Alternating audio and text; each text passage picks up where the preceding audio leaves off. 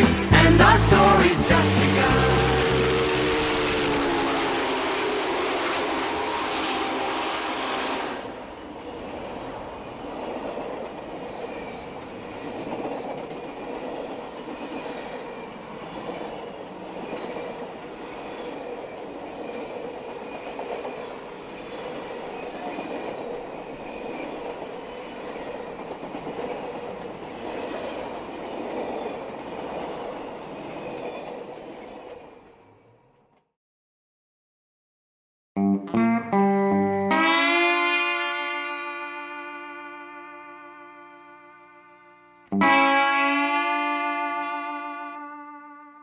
Hello everyone, this is Automatic, and welcome to episode 3 of Engines of Union Pacific.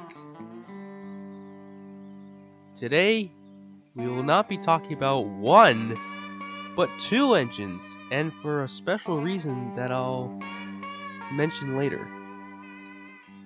Anyways, yes, today, the engines we're looking at, that we're talking about, are of course, the GP35 and the DD35 locomotives. So without further ado, let's start the talk about these two engines because it's quite an interesting story.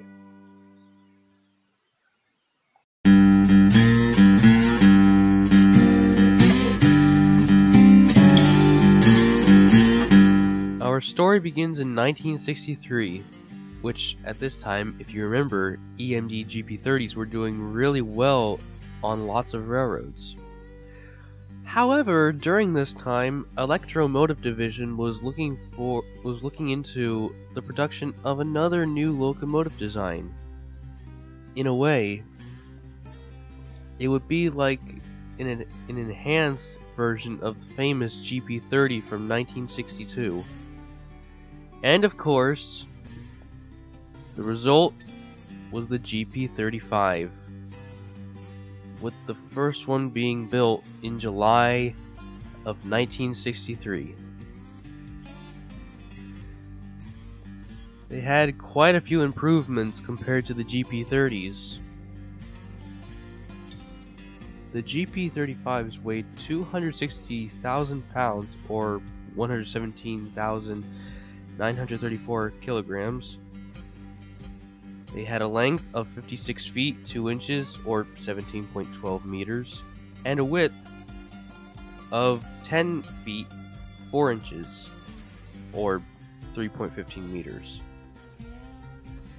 The GP35 had a V16 diesel engine in it, which is an engine with 16 cylinders. The GP35 had a top speed of 65 miles per hour or 105 kilometers an hour. The GP35 was rated for 2,500 horsepower, which was more powerful than the GP30, which was only rated for 2,250 horsepower. They also had a tractive effort of 50,000 pounds per square inch when moving. Now, the one thing that made the GP35 stand out from other diesels at the time was the cab design. Just like the GP30, specifically the cab roof design. For an example, here's a GP20, GP30, and GP35 all side by side together. The GP20 had a rounded cab roof, like many of the older diesels. The GP30 had the classic hump on its cab roof, which makes it, very recognizable. And the GP35 had the roof that many modern diesels have today, which is what I like to call the trapezoid cab roof, simply because it looks like a trapezoid shape.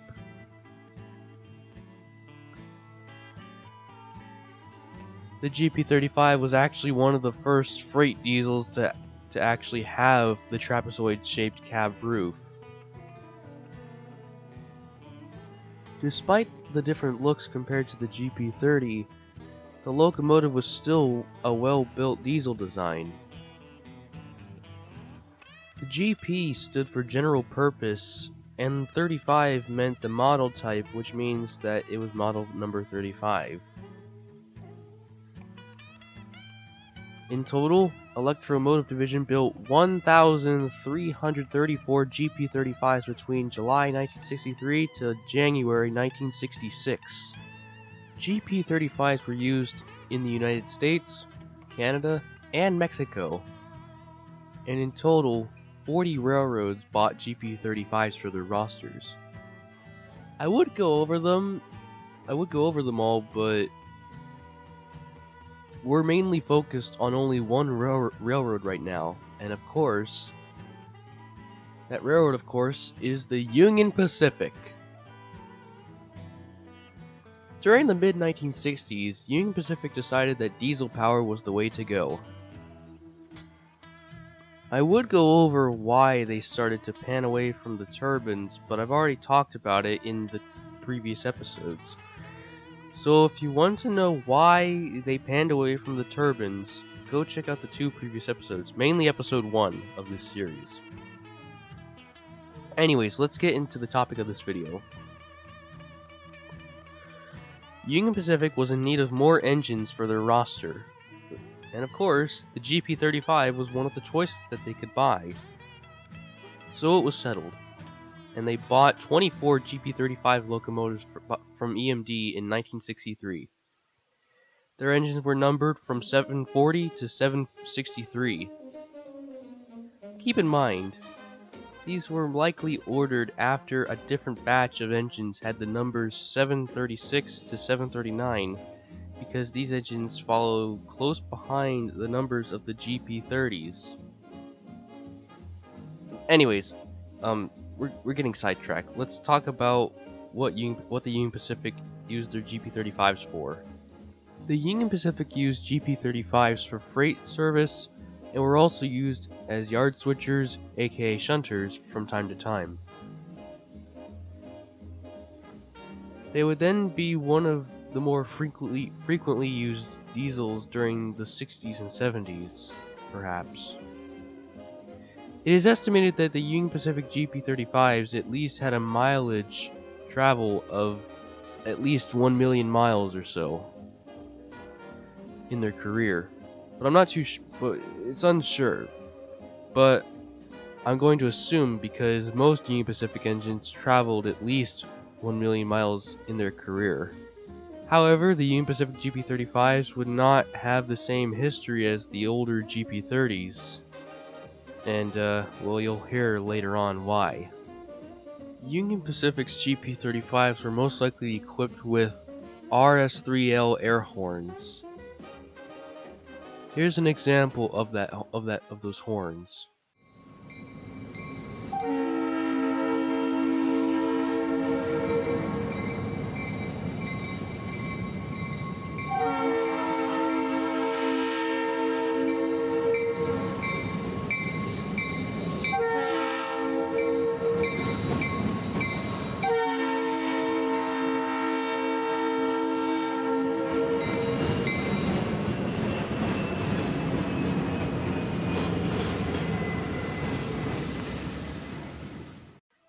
Now, you're all probably wondering why I included two engines instead of one into one episode. Well, the reason for why is because I'm going to say this now. The DD35 is it's also a GP35 as well, but with some modifications. How the production of the engine happened is an interesting story. When the GP35 was first built, some of them were given a special trailing unit for extra strength, or extra horsepower. This unit was of course called the DD35 unit. However, the units were not drivable due to there not being a cab, because when they were first built, they originally were supposed to be used as just trailing units, and because of that, there was no need for a cab. They were just used for extra horsepower. When the GP35 and DD35 were both in production at that time, two railroads decided to also buy the DD35 units for their rosters. And of course, the railroads were the Southern Pacific and, of course, the Union Pacific. Southern Pacific ordered 3 of them, numbered 8400 to 8402, and Union Pacific ordered 27 of them, numbered 72B to 98B. And yes, these units were built around the same time as the GP35s. However, the most noticeable thing with the DD35 that made it stand out from other things was that it was made up of 2 units on one frame. They also had 4-axle trucks under them instead of 2-axle trucks like on the GP35. To put it this way, the DD35 is a GP35 that's much longer and much stronger. Well, I'll get into that in just a minute. Union Pacific ordered these units for 1,500 horsepower freight trains. Now for its information. The DD35 was capable of 5,000 horsepower. So like I said before, they would only be used at the time as trailing units for extra power. However, the one downfall with these units at the time was the wheel arrangement. The 4-axle trucks on the DD35s were a rigid piece instead of a flexible piece like on the early gas turbines. And because they had 4 axles on each truck, every time they would go around a curve, it would cause stress on the pivot joint, which is what's used to allow the trucks to twist on curves. Not just that, but also crews argued about the sand from their sandboxes because of the sand from the internal sandboxes getting in the electrical gear. So new sandboxes were fitted on the walkways in 1969.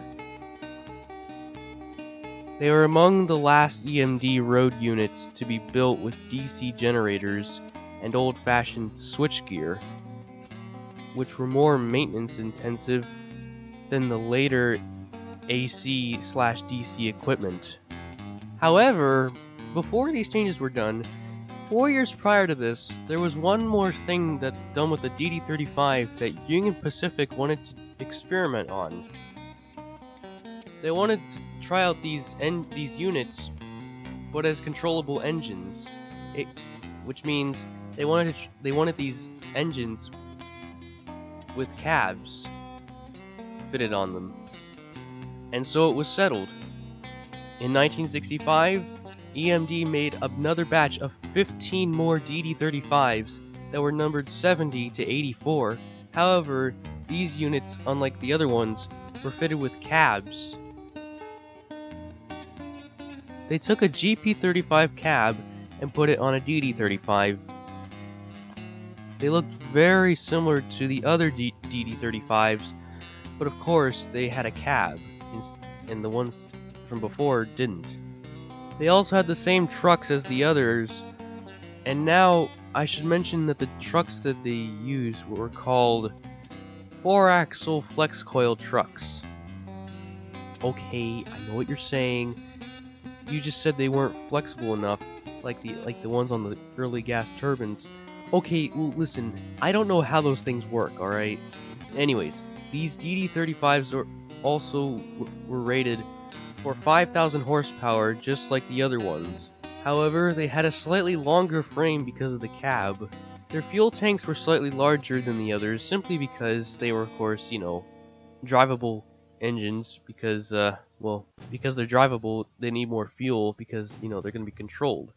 They weighed 519,353 pounds, or 235,575 kilograms. They had a length of 88 feet 2 inches, or 26.87 meters, and a width of 10 feet 4 inches, or 3.15 meters. The top speed is believed to be the same as the GP35, which is 65 miles per hour, but I'm not exactly sure. Anyways, the other thing that was different was their name. Since one version had a cab and the other one didn't, as you know, usually they would call, the ones with cabs A units and the ones without cabs B units. They decided to call the one with the cab the DD35A because of the cab. Now for the reason why they called it a DD35. I'm going to say this right off the bat that DD does not stand for double diesel, like many people think it does. DD actually stands for the arrangement of trucks and powered axles. So DD means there are 2 trucks and each truck has 4 powered axles. Once again, the 35 meant what model version it was. Just like the GP35, it was model number 35. The DD35As were fitted with Leslie Super Typhon model S5TRRO or S3LR horns. Here's an example of those air horns.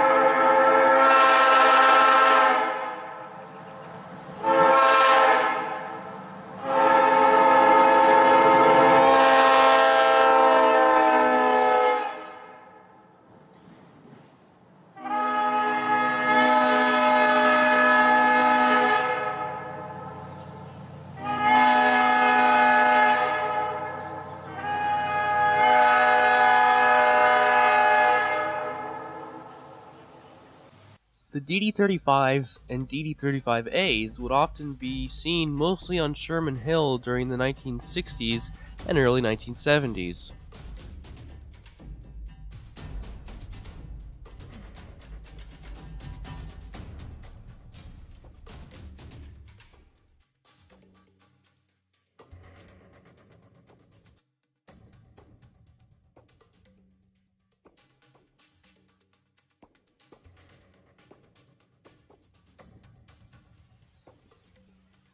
However, the DD35, of course, wasn't the best designed diesel locomotive that the Union Pacific actually had, considering the problems these engines had in the first place. And not to mention, in 1969, EMD created a much better designed double diesel unit than the DD35, which was called the DDA40X or DD40AX or DD40X, or simply the Centennial, which was built for the 100th anniversary of the driving of the Golden Spike in 1969, to celebrate 100 years since 1869.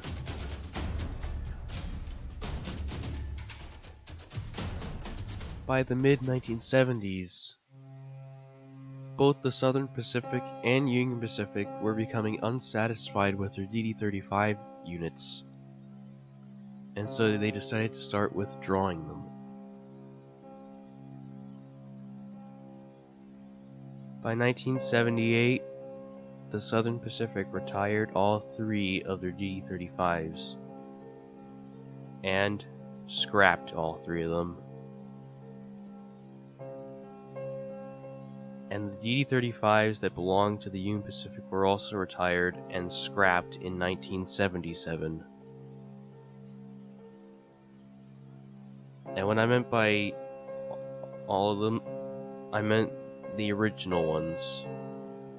Because, in fact, however, the Union Pacific would actually still keep their DD35A units for a little longer, but not for too long.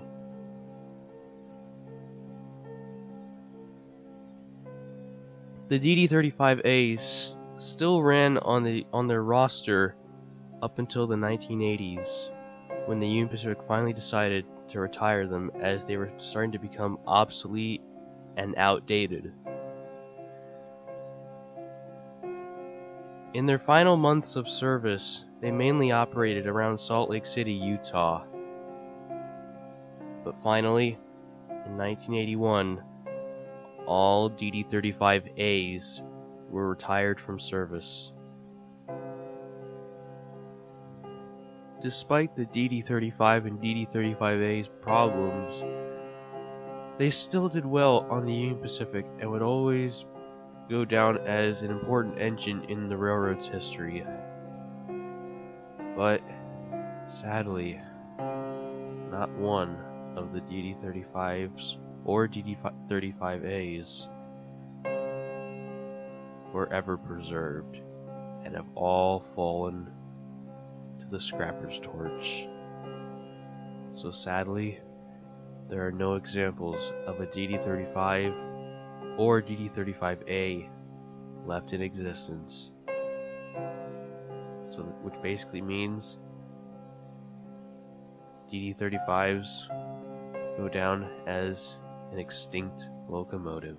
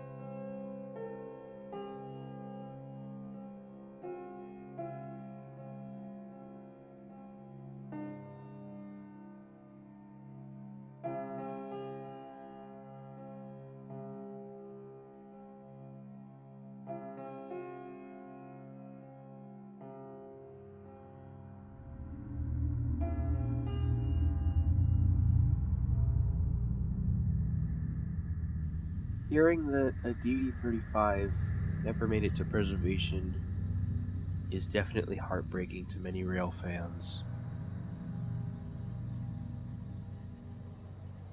And I can only imagine how heartbroken some feel hearing that a famous locomotive never made it to preservation.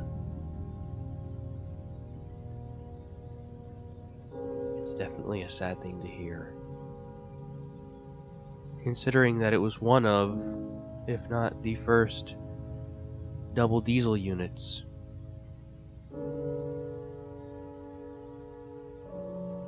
It's such a shame that it never made it to preservation, one of these engines.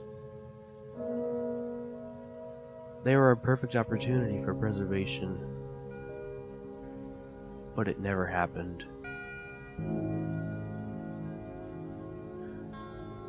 It's really sad.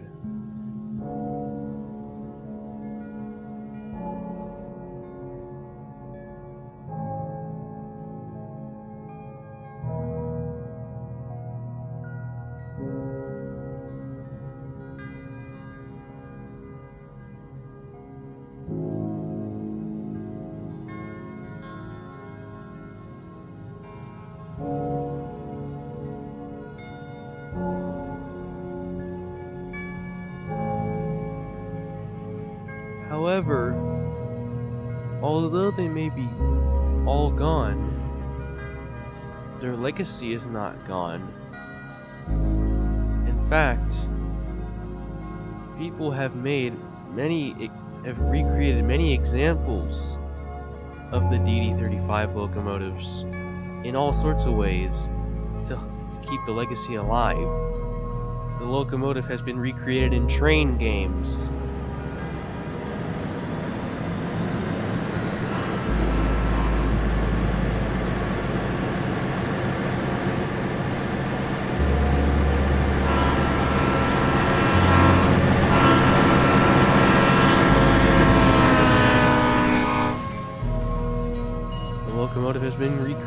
as a model train. So although they may all be gone, we still have plenty of examples of replicas of different replicas of the locomotive represented in different forms, whether as a computer created model or a model created model.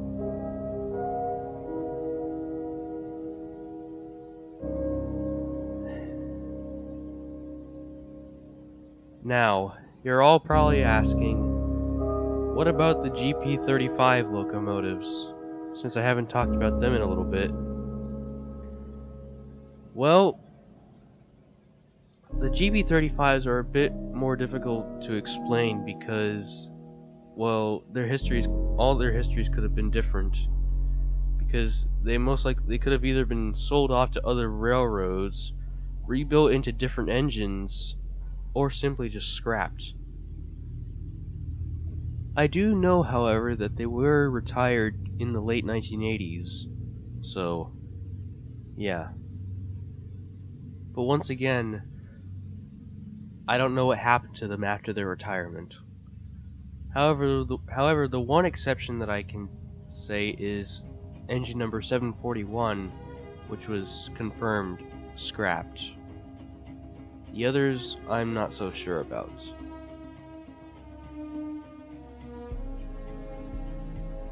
But thankfully, we still have plenty of examples of the GP35 locomotives from other railroads that are still around to this day. And I'll say this: although the DD35s are all gone, their legacy still lives on in the GP35. Simply because it's what the DD35 was based off of. Sort of.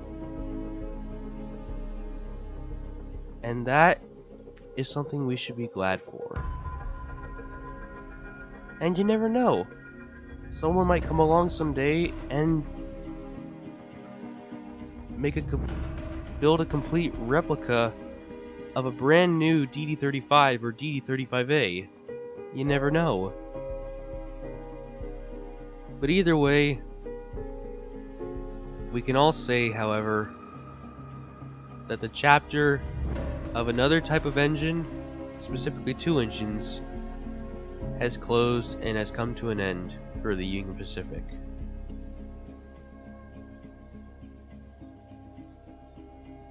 Although those locomotives are gone, they will never be forgotten, and that is something we need to make sure of.